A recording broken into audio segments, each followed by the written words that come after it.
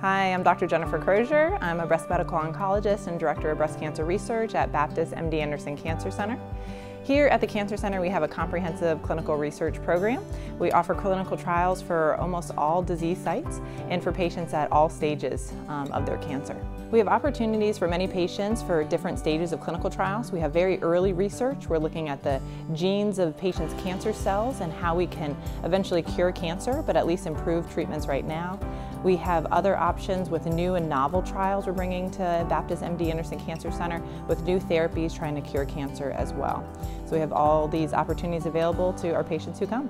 So our comprehensive clinical trials program offers opportunities to all patients with different research opportunities. There's opportunities for early research where patients are helping move the science forward by letting us evaluate their tumor or their blood and find new targets for cancer treatments. There's other opportunities for new therapies and new surgeries and techniques that we can use here at Baptist MD Anderson through our research program. So it's really a comprehensive program for all patients. At Baptist MD Anderson Cancer Center, our clinical trials program is always bringing new and novel therapies for patients. We're using these in real time to help improve the treatment of cancer, and our goal is to eventually end cancer completely. We do this in a precision medicine type way. We're trying to personalize our treatments to each patient, and that includes clinical trial opportunities.